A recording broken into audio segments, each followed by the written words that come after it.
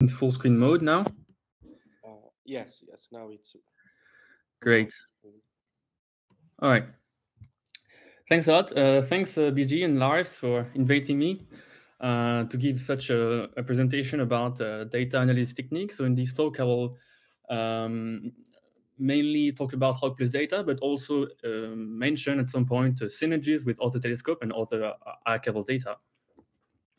And I will present different methods that can be used to analyze the magnetic field, but also the grain alignment and the grain characteristics, giving references and examples. So first, a short introduction with concerning HAWC observation. So 4 bands were offered for a few cycles, the band A, C, and D, and E, covering the extent of the far infrared from 53 to 214 microns. And I'll let Dave explain more about the different modes. But the idea of polarization has been already touched on by Martin.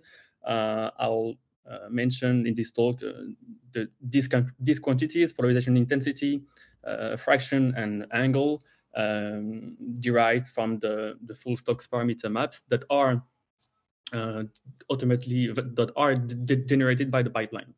So in this case, in this talk, I will mainly focus on dust polarization. So because dust are asymmetric and eventually achieve internal alignment and as well as external alignment, we obtain linear polarization from their thermal dust emission.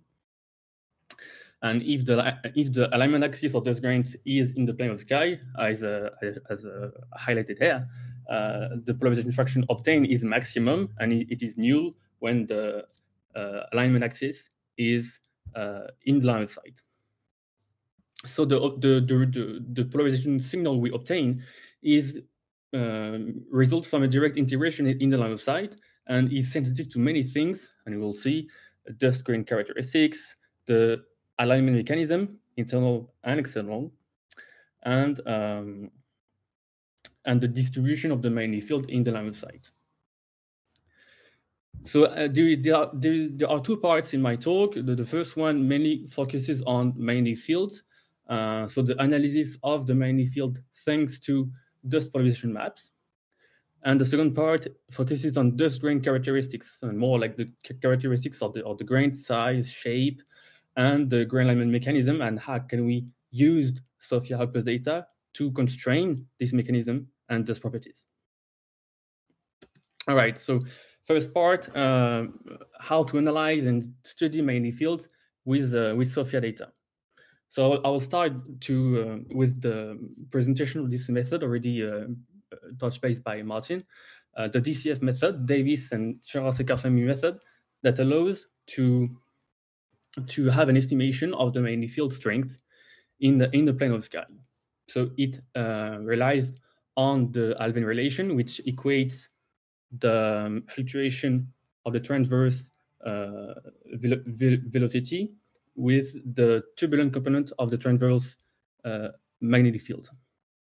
It has different assumptions or caveats that it assumes that the original this equation assumes that you are in a incompressible media.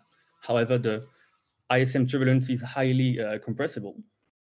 The rotation of the magnetic field must not be too close from the line of sight, and it is also only valid in the trans to sub-Alfvénic cases.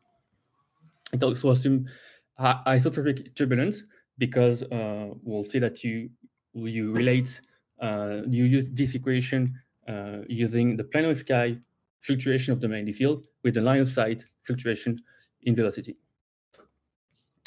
And so if we assume that the turbulent component of the magnetic field is small compared to the underlying component, then we can approximate this ratio to the local dispersion of magnetic field, so polarization angle, and one could estimate the total magnetic field strength in the plane of sky with this equation. So, however, one must be really cautious using this method in regions that are self-gravitating, because gravity will affect the small and large scale component of the magnetic field, and will not and the ratio here will not be only dependent on the velocity fluctuations. Other updates has been proposed on this method, and one could generally, people are using a lot of these updates or comparing them when trying to assume the magnetic field strength, the P field strength. One update is proposed here that when the turbulence is highly compressible, you actually have another relation which relates the magnetic field with the square root of the local dispersion in polarization angles. And another example showing maybe the caveats of this method has been highlighted here when comparing the Zeeman line of sight magnetic field with the DCF inferred plane of the sky magnetic field. It has been shown that there may be a systematic overestimation of the magnetic field in the DCF method, and especially toward the region, especially toward a high density region, so where the gravity starts to enter into account. But I would say that the most widely method to estimate B field strength with polarization maps is the angular dispersion function method. So it's it is the analysis of the structure function of the magnetic field in the plane of the sky in all the map, and fitting this function shown here allows to characterize the ratio of the turbulent to organized component of the magnetic field. So basically, the 2-point dispersion function is computed, which is here delta phi is the typical difference of polarization angle between 2 points separated by distance L. So you compute this function on a given region, and then you fit your function as you fit this function as a function of L with this analytical formula that contain the number of turbulent cells, the correlation length, the beam width, and the large scale component. And using this result, you can estimate the planar sky magnetic field strength using the same idea as the DCF method. Several other updates have been proposed, and in particular, Pilailal 2015, Patel also, and more recently, the differential measure approach has been proposed. I'll not discuss this here. So an example of such method is shown in this slide, where the ADS method has been computed in Orion KL using SOFIA School data. So the idea is to apply this method toward a sub-region of the map, a sub-region having high enough dynamical range between the angular resolution and the size of the kernel size of the kernel, highlighted here by the different colors of circles. So the idea is to compute this function, this angular dispersion function, in every kernel size, in every kernel region, and fit this to have an estimation of the magnetic field. And then you can build a map of magnetic field strength if you have high enough dynamic range between, again, largest spatial scales and angular resolution. And the result of this is shown here for the RMC1 region. So in fine, one could use this method to investigate different things, the magnetic field versus gas density relation, the ratio between magnetic field and turbulence and gravity, and investigate the sub criticality, of course, and the visual state of dense structures, for example. Now I'll present another method, which is called the density gradient. So originally, this method have been developed onto Planck data, so polarization map of the diffuse ISM and molecular clouds. The idea here is to compute the difference in angles between the gradients of total intensity or column density and with the local magnetic field orientation. And this is called here I show an histogram of this relative orientation for different column density regions. And one can see that there is a shift between alignment between low to dense gas. In low density gas, so diffuse ISM, the magnetic fields are mainly parallel to the gradients. In dense gas, corresponding to molecular clouds, here shown in the acrylic region, the magnetic fields are mainly perpendicular to the gradients. So it's really a tool to quantify what's the morphology of the magnetic field with respect to the morphology of the density structures. And estimators has been developed to quantify this relative alignment, mainly this one and this one. So basically, if this estimator is positive or negative, so if it is negative, the magnetic field are perpendicular to the gradients, and if it is positive, they are parallel. And a systematic decrease has been shown as a function of column density. This shows that molecular cloud seems to be the main axis of molecular cloud seems to be typically perpendicular to the ambient magnetic field. It tells us something about how molecular clouds are forming, namely. What's interesting is that there is a change in this relation as a function of the magnetic field strength. And especially, we are interested here in the density where we see a transition between positive to negative. So this transition mainly refers to the density where the magnetic field start to be perpendicular to the density structures.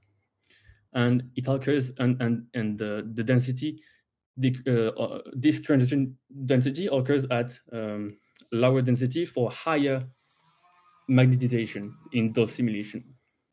So comparing this transition density can be interesting to actually quantify the relative role of magnetic fields from cloud to cloud. And what is interesting for SOFIA is that SOFIA constrained the large density range space size of this diagram, and so this method can be used with SOFIA data in conjunction with Planck data to constrain this critical density. Now I'll really show an example of such method at small scales that uses intensity gradient, but also velocity structures. So here we look at the Serpent South low mass star forming region. Here on the left, it is a column density map showing all the protostars which are star forming cores in the region. So it's consists in the large scale main filament. And along this filament, we see a clear gradients in velocity. So here, this is the moment 1 of N2H plus, and this seems to be a converging flow from the outskirt toward the interior of the filament. And what's the green vector highlights the fact I was just mentioning, that the main axis of the cloud seems to be perpendicular to the large scale magnetic field, telling us something on how do they form.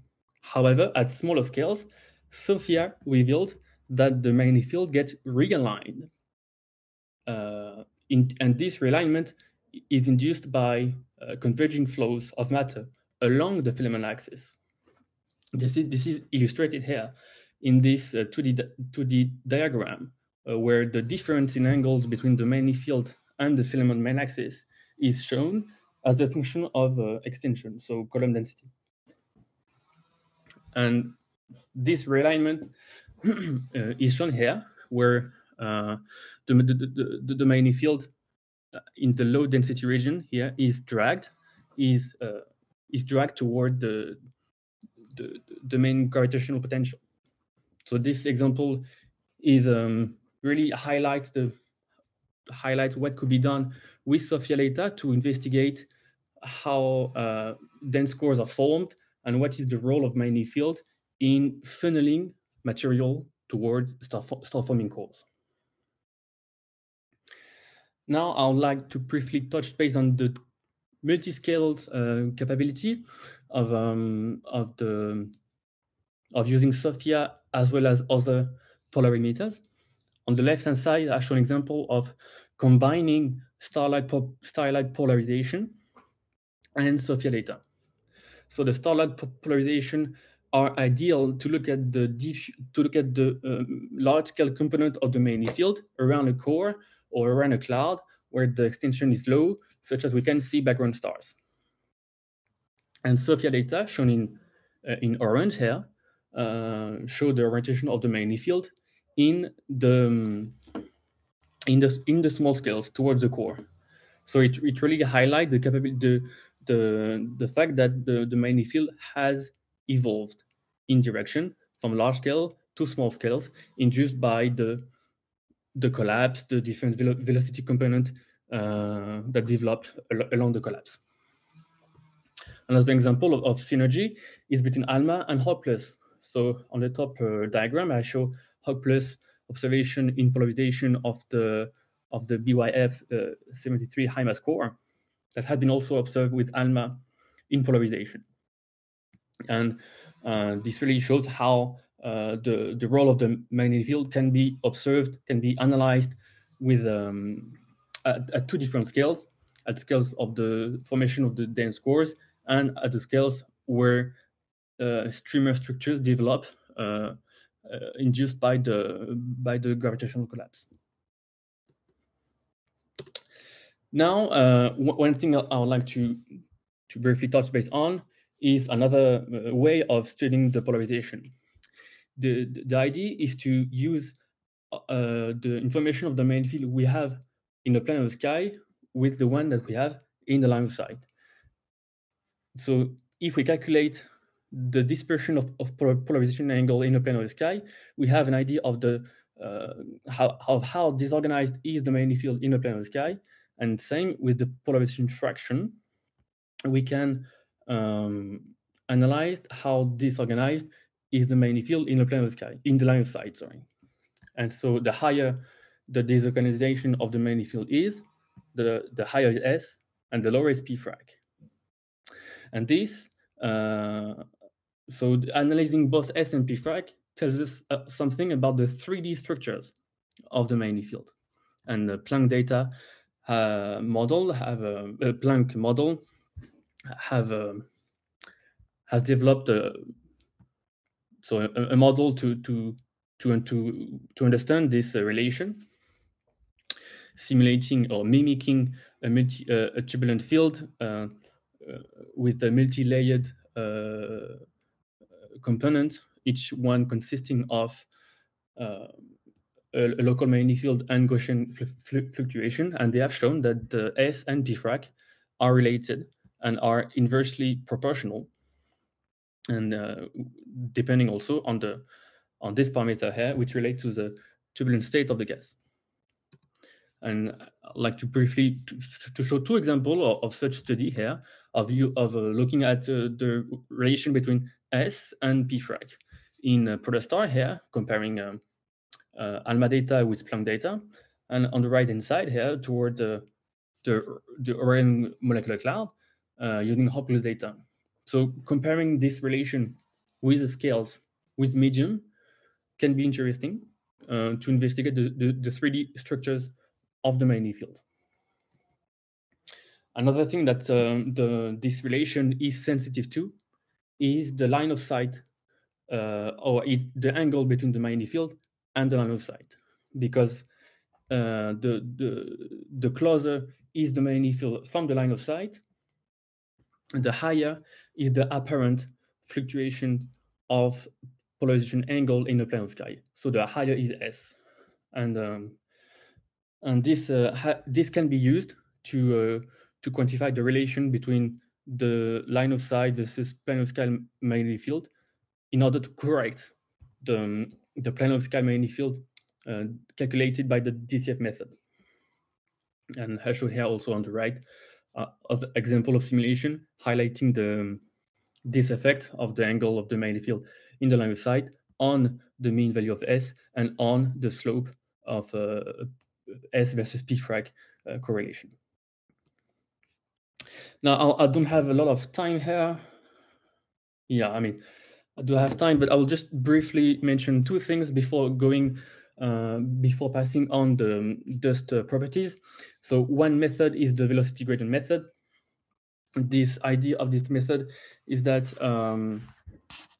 turbulence ADs in the ISM get organized such that velocity fluctuation are maximum where when they are perpendicular to the magnetic field. So analyzing velocity gradients in the gas with respect to the polarization from dust thermal emission can be a tool to quantify whether we are in a turbulent medium or dominated by gravitational collapse, in which case the angle between gradients and magnetic field must change. And this is an example here for 30 door in the LMC. So basically, you build the diagram and you compute the local gradient in velocity, and you integrate in line of sight, and you construct a local gradient in velocity.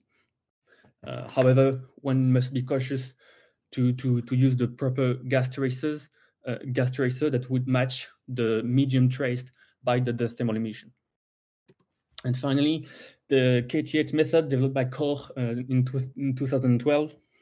This method also gives you an estimate of the magnetic field, but must be used only in a specific region, namely where the small turbulent to ordered field ratio is small. And so basically where the gravitational potential, or the gravitational potential is strong with respect to turbulence, and also where the magnetic field is strong with respect to turbulence. So you looking at different part of the different elements of the map, one can constrain the magnetic field.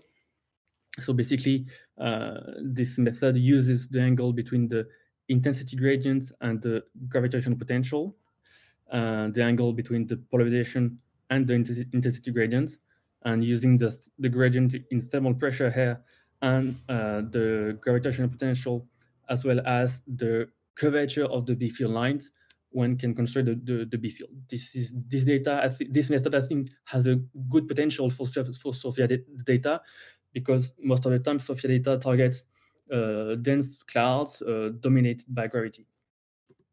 All right, now I'll move on this second part, try to be short, which is the study of dust characteristics and grain alignment with SOFIA data.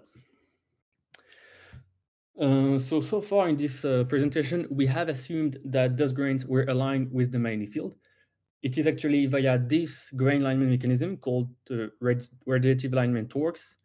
So dust grains basically align the angular momentum axis with respect to the lines of the magnetic field, thanks to interaction between a radiation field and the dust grains via the radiative torques applied by the photons on the grains. And studying this mechanism, or the observational traces of this mechanism, can tell us something about the size, shape, and composition of those grains, and therefore it can be a tool to characterize dust properties. One can also try to detect other mechanisms, such as the K-RAT mechanism. This time, grains align the main axis, align the angular momentum axis with the radiation field direction. And this can be, for example, studied with SOFIA data, because as it is sensitive to hot dust, so dust subject to a high irradiation field in the far infrared, one could try to detect this mechanism in irradiated regions such as PDRs or H2 regions. And finally, grains can also, in theory, align their main axis with the direction of the main gas dust drift.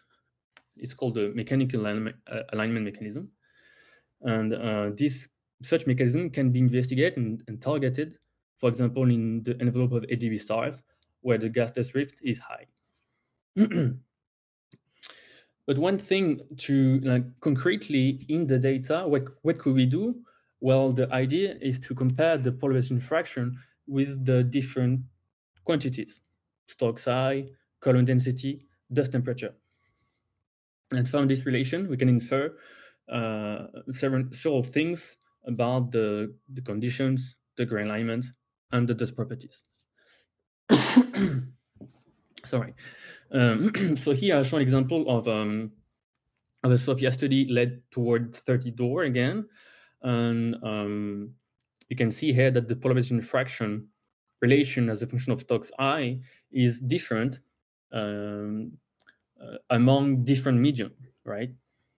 Here toward the densest place, and here toward less dense regions. And this behavior can be explained by different things: the relative importance of the evolution of grain alignment as a function of density, but also the relative importance of the magnetic field disorganization as a function of density. Such slope can be compared to models to constrain these two things. Another thing to investigate is the relation between the polarization fraction and the dust temperature. The theory of the rats, so the theory of the grain alignment, predicting alignment of the grains with the main field lines, predicts also that the polarization fraction should increase with dust temperature.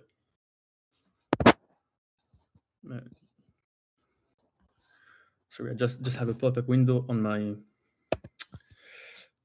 Mac. I'm just gonna quit. Do you see it or not? I have a pop-up window. Yeah, Yes, we see it. Okay, just.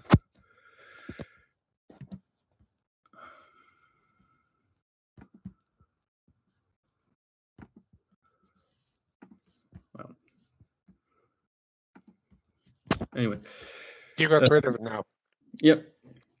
All right. So I was saying that, usually you're supposed to see an increase of the polarization fraction with respect to dust temperature, and when it departs from it, people have proposed that such departures, so such decrease of the polarization fraction with respect to the dust temperature, can be explained by the fact that large grains could disrupt themselves if they are gaining too much rotational speed with respect to their own cohesion strength. So analyzing such behavior, such relation, can tell us something about the maximum dust grain size, or and therefore the possibility that the largest grains get destroyed at high temperature. And several models and theories have been tried to reproduce such data. And an example is shown here with this two diagram showing the evolution of the polarization as a function of wavelengths for different conditions of irradiation, and with or without the mechanism disrupting the largest grains. And so it can be clearly seen here that the polarization fraction drops at far infrared and some millimeter wavelengths. The polarization fraction drops with higher irradiation, whereas it was the opposite, where no disruption of the largest grains was implemented.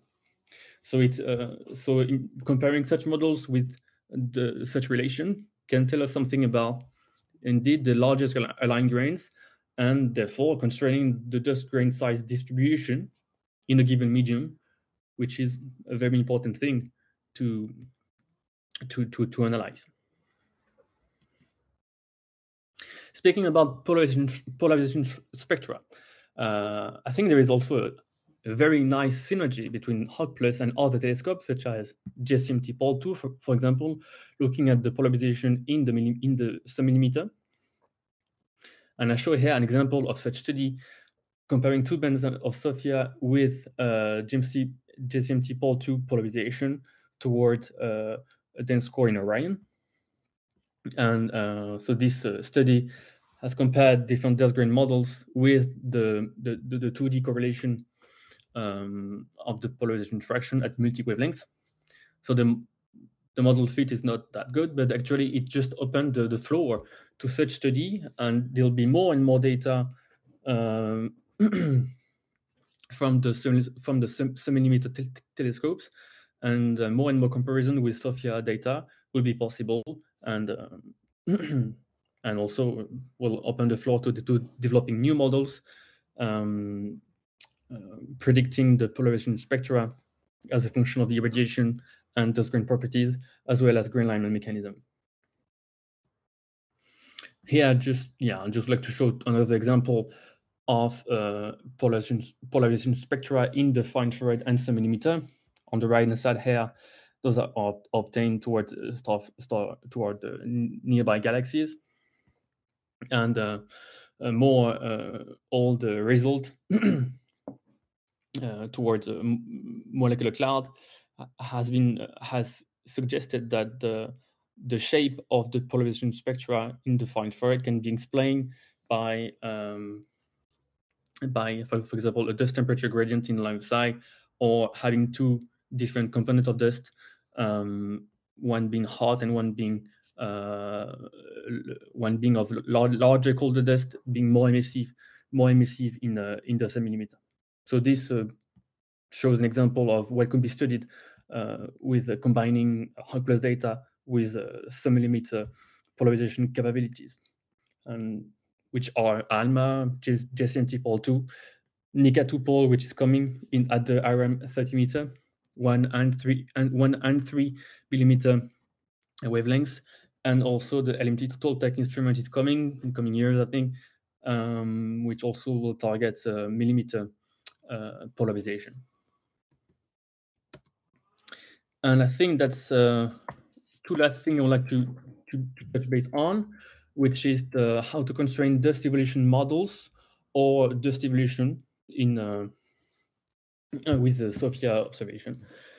And one thing I mentioned previously was the maximum grain size, which is affected by the disruption of dust. But actually, we can also constrain the growth of dust in dense, cold media where the irradiation field is not high, such that there is no disruption, such as filament or dense cores without feedback. Because actually, the rat theory predicts that the alignment efficiency depends on the grain size.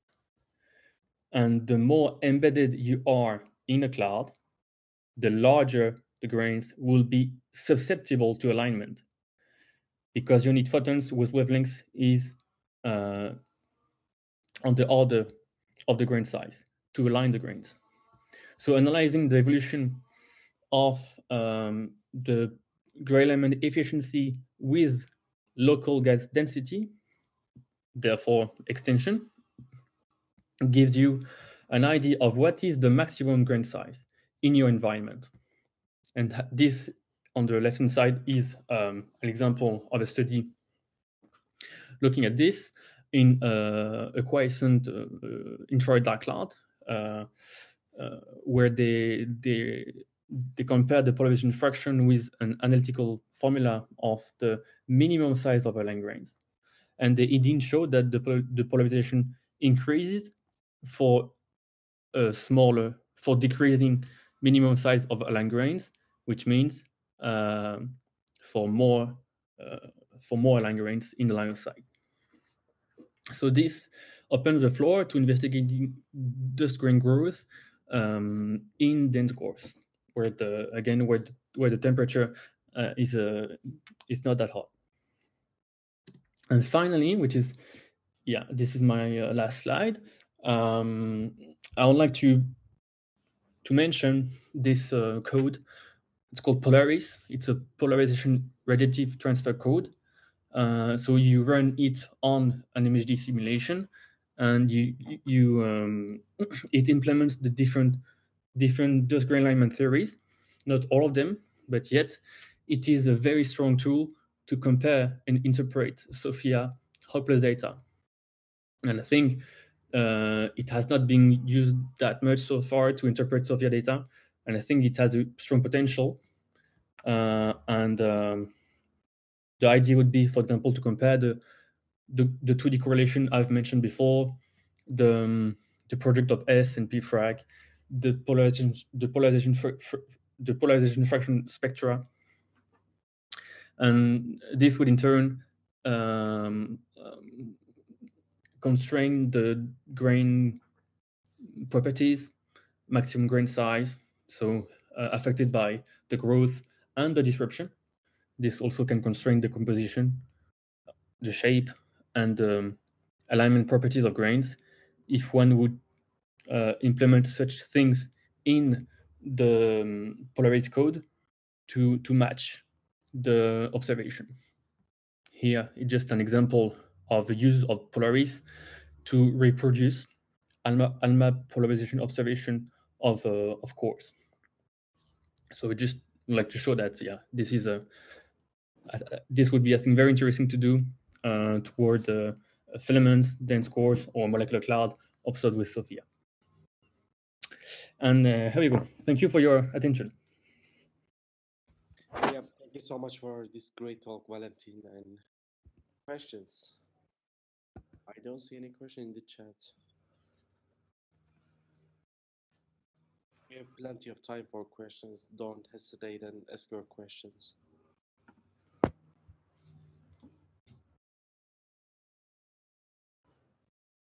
Oh, I think Richard has a question.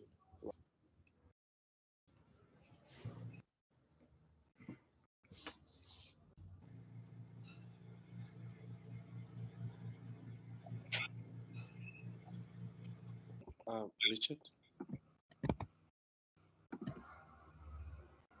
I can try to unmute you if you want.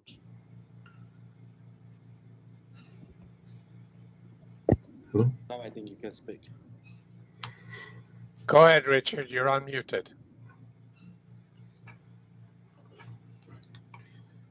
Actually, we don't hear you, Richard. Maybe type in the chat, maybe. Okay. Yeah, that would be better. I think we actually just heard you.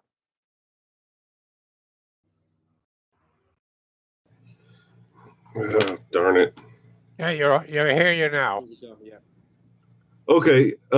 Will all this information be posted? Did they say where it would be posted next week? We'll be sending everyone out an email, and we will give you the links to where everything will be posted. It'll be on the SOFIA School website. Okay, that was all the question. I missed that earlier. Sorry. No problem. All right.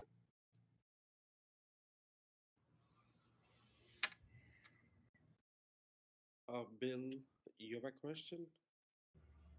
Hey there.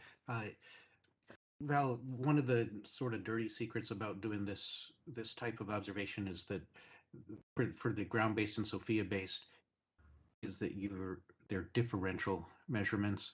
So like the observations of comparing polarization at different angular scales, there's the hidden problem of the large scale contribution to the polarization. Because I know when looking at a Planck map covering degrees, you can have some overall direction of the polarization, and then if one wants to compare that to a smaller scale map that's been chopped, then already something has been subtracted. I wonder if, because I haven't thought about this problem in a few years, I wonder if you have any thoughts about how one deals with that nasty hidden question.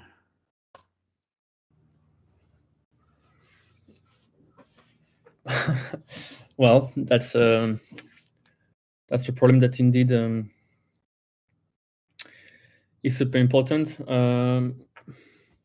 It's hard for me to answer this question because it really concerns every single thing I have said concerning the analysis of the magnetic field. In estimating the B field strength, also the density gradients, you really are sensitive to different kind of medium with SOFIA compared to Planck, indeed. So, yeah, I would say that maybe the thing I would propose each time is to try to compare polarization observation with models. And it's complicated sometimes because you need to develop MHD simulation, but it really tells you something about what is the large scale component you may miss, and this is the only way, which is I think the most robust way to deal with this problem. The large scale component cannot be recovered at all when you don't have indeed information about it in your observation, and reproducing the large scale component in simulation, mimicking the properties of the medium, can be a tool to do it. I also mentioned like different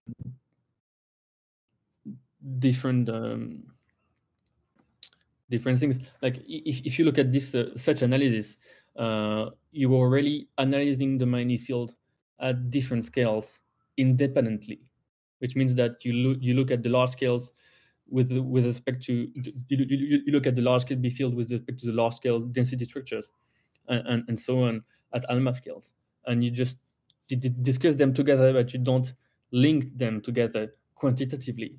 And I think this is maybe more robust and cautious. Okay. But again, yeah, comparing this, for example, this scaling relations with multi-scale MHD simulation is crucial to allow strong conclusions. Okay. We have also a question in the chat from Tom Steinmetz, and he asks, how important are such tests of dust alignment that you discussed when doing stellar SED modeling rather than mapping the magnetic field itself? And the following says, like, this may be a stupid question, which is not, but I'm new to polarization studies, so my apologies if this is the case.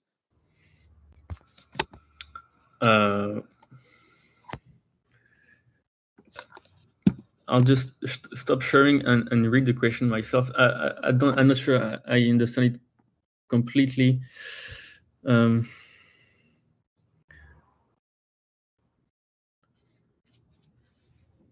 I don't see the question. Doing stellar SED modeling, what's the link between stellar SED modeling and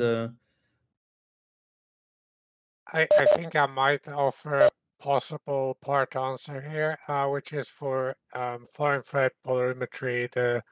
It's mainly the large dust grains that count, and there the SEDs are broad. If you go to very short wavelengths where you probe the smallest dust grains, the SEDs do change, but that would be more optical and UV polarimetry where you're probing only the very smallest grains. Does that make sense to you, Val, as a response? No, yeah, I just didn't know if it was a reference to starlight polarization, multi-wavelengths, or if it was a reference to just fitting a SED of a star, taking into account the foreground extinction. Tom, why don't you unmute and we can have that discussion unless the question was answered. Yeah, of course. Sorry about that. Sorry for the slight confusion in the question. But so it more refers to the study that I'm going to be undertaking in the future is to do with it's basically a cool dusty envelope surrounding a cool star. And the idea of the study is basically to derive the exact dust properties. The problem is we don't know a lot about the magnetic field of the system. So for me personally, I don't know the exact impact that it would have, and therefore I don't know whether it would be either feasible or worth the time to do such tests on dust grain alignment and, you know, try and probe in more depth into this. So that was kind of more the question about, you know, in your experience, and this was maybe more of an open question, but does in these kind of situations where you're modeling the SED and trying to derive, you know, dust grain sizes, the whether they're silicates or organics or things like this, whether such tests are actually needed? Yeah, I think that modeling both the total intensity SED as well as the SED of the polarization fraction, if you have multiple wavelengths polarization, is a very good tool to constrain further your dust grain models. And several studies have used this. I've used this extra information you have from polarization because you can assume a model for grain alignment as a function of size, and then you can constrain your dust properties, silicate proportion or grain composition, etc. And this, once you have fixed the parameter for the grain alignment model, gets you extra information about your grains than if you were just to have the total intensity SED. And Dave, I see you have a raised hand. Oh, I was just going to comment on so I think Valentin makes a great point in that the dust polarimetry spectrum gives you an extra handle on grain properties. But if I understood the question, Tom, like you're worried about taking your, say, Stokes I spectrum and thinking about how it's polarized. And typically we don't worry about correcting for polarization variation, at least in the far infrared. That hasn't really been done when doing just straight SEDs. It's you figure the polarizations are kind of usually at most 10% polarized, and the variation of polarization across the far infrared is lower than that. So that's typically not dominant. It's more dominated by the uncertainties and the flux measurements than it would be in variations in polarization as you go across the SED. So I don't know if that's helpful, but I figure I'd add that. No, that's quite helpful. Thank you. I think it's my slight lack of experience in this field. I just wanted to try and get more of an insight. That was all. But thank you, both of you. Okay, that's great. Maybe we can move to next speaker, David Choose from Villanova University.